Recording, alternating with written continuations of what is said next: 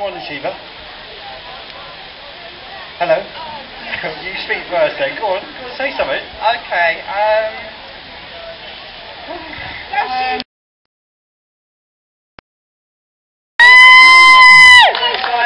Why this event is happening. Okay. Okay, no matter what, there are two people that put this event together. It nearly did not happen.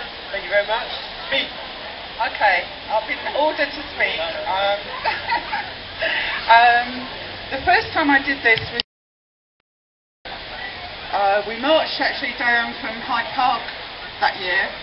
There were 1,400 of us. We marched right from Hyde Park to here, Trafalgar Square. We filled this square. BBC Two filmed us, and it was supposed to be on TV back in '93. And if it had been shown, we might not have to be here today now. And that was my dream back then. And I said then that I'm going to do this until we don't need to. For the last 16 years, I did it 2 years running, and then I fell out of it. I got crippled, I got made homeless. The system has nearly broken me. They told me I'd never stand up again. Well, I am standing. And it's almost like the last 16 years I've been through the darkest places that this system can take people to. The system that's supposed to help. I fell through the cracks, I've been misjudged, labelled, pushed away, I lost touch with my older children, and it's all been allowed. I'm back here today, and I'll be here next year too.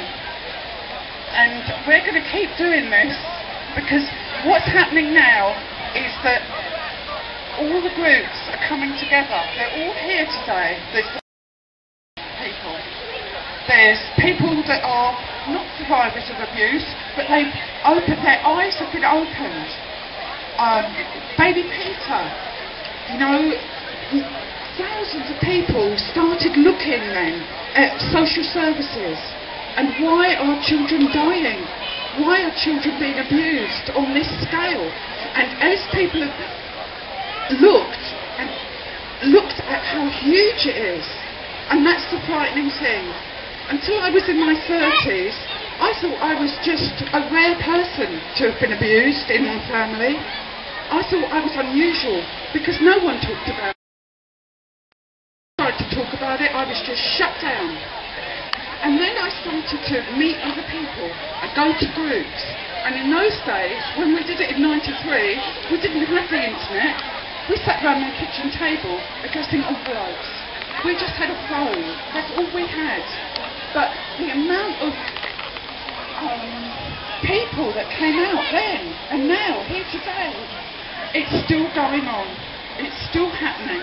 And that's my passion, is to somehow keep opening eyes, ears, hearts, minds. Look at this. Look at how common this is happening. It can't carry on. And so, until we can do this, we have to keep coming here. That's it. That's it. Can you hang on?